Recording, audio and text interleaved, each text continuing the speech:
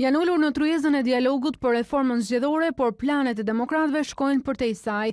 Vendi ka nevojë edhe për një reformë të thellë kushtetuese që lidhet me garantimin e parimit të ndarjes dhe balancimit të pushteteve. Përfshirë edhe diskutimin nëse Parlamenti duhet jetë me një dhomë apo me dy dhoma.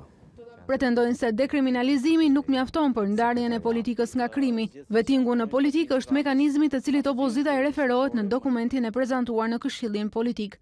Ne kemi propozuar, nëse ju kujtohet, një mekanizëm konkret, që është ai mekanizmi i ngjashëm me atë që aplikohet për gjyqtarët dhe prokurorët, që është vetingu në politikë. Një politikan i cili ka kontakte të shpeshta me antarë të krimit organizuar, nuk do duhet t'i besohet një detyrë publike, siç është edhe funksioni i deputetit apo kryetarit bashkisë.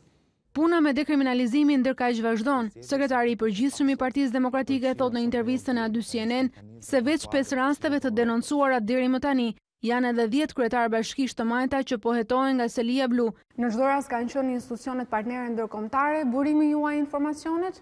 Pa diskutim që ne bashkëpunojmë me partnerët tanë ndërkombëtar për të dokumentuar indicjet apo të dhënat që mbledhim, por këto indicia apo të dhëna shpesh i marrim edhe nga kontakti me qytetarët, nga strukturat tona në rrethe dhe sigurisht në ndonjë rast kemi marrë informacion edhe nga strukturat brenda Partisë Socialiste.